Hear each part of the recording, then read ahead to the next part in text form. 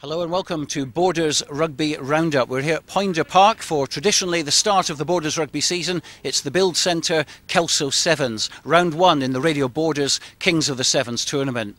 Well, later on in the programme we're having a look at all our Premiership and National League sides to see how they're shaping up for the coming season. But let's begin with the Kelso Sevens and round one. In the first round there were wins for Watsonians, Jed Forest, Stewmel, Kelso, Selkirk, Melrose, the President Select and Hawick. And so to the first quarter final between Jed Forest and Watsonians. This try from Grant Somerville helped Sonians to a convincing 40-5 win. Kelso overcame Stewmel 36-5, scoring 6 tries in the process, including these two from Gary Mulroy and Nathan Trotter.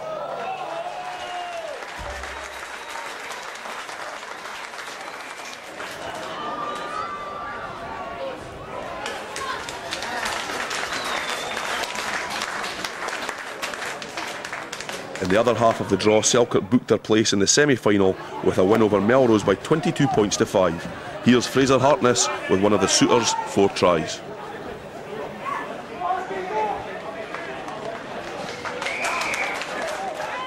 Hawick were too strong for the President Select team in the other quarter-final match, winning 36-7, with Stephen Anderson scoring 2 tries in the process, including this one.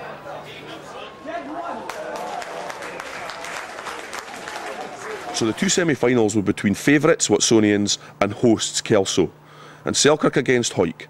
Remember, the Radio Borders Kings of the Sevens series over 10 rounds gives 10 points for the winner, 7 for the runner-up, 5 for the beaten semi-finalists and 3 each for the teams making the quarter-finals.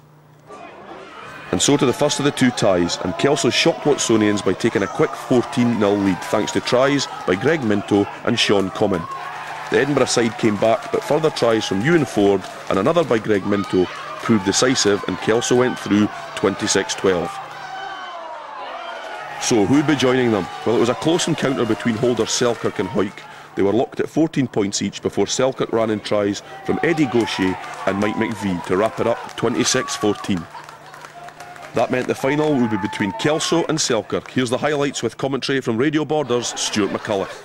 Jones in on the ball, feeds it back into Gav Craig. Gavin Craig trying to break the tackle, he does it. Gavin Craig's away now for Selkirk. 10 metres inside the Kelso half. He's got support from Darlin. Neil Darlin, the Selkirk skipper, he's going all the way into the left hand corner, and it's first blood to the current Kings of the Sevens Selkirk. It's Selkirk 5, it's Kelso 0. Here comes Fraser Hartness. Hartness as Darren Gillespie and Greg Minto's chasing back there for Kelso. Oh, and Fraser Hartness gets a bounce of the ball, picks up and touches down. It's Selkirk 10, it's Kelso 0, and when it's going for you, John, he's looking to offload right into the middle, picked up by Ewan Ford. Ford stops, he slips, gets the ball back, picked up by Comyn, and Comyn finds a gap, and Comyn's going to go through the middle, and Kelso back in this final. Ian Moody picks it up, he tries to offload, oh, and through the legs from Ewan Ford, out to Hartley, it's taken on by Gillespie. Gillespie straightens up and he's in, and Darren Gillespie is going to put Kelso in front in this final. Just pile in there to get the ball out wide. Could be try time,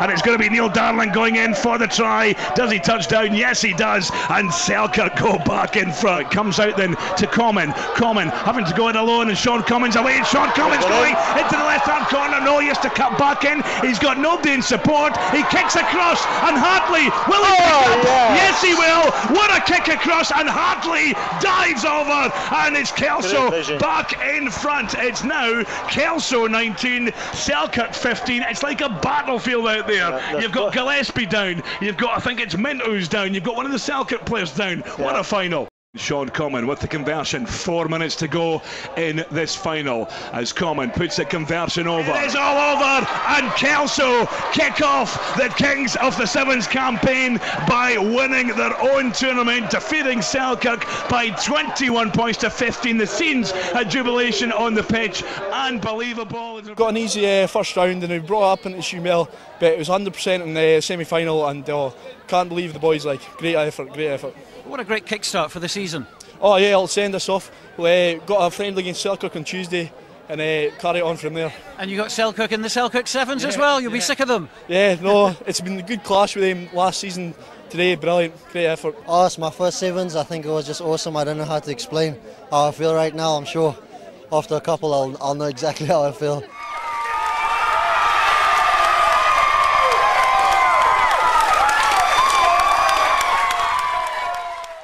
Welcome back to Borders Rugby Roundup. Let's put the spotlight now on the Scottish Hydroelectric League season. Beginning with Premier 1, we have Melrose, Hawick and newly promoted Selkirk in there. Let's find out the views from all three camps. You know, we've had to rely mainly on homegrown talent, and we will do again this season, and we'll try and play a fast game, and hopefully the new laws will help us as well, because you know, we adapted to them very well when we played in the Super Cup a couple of seasons ago.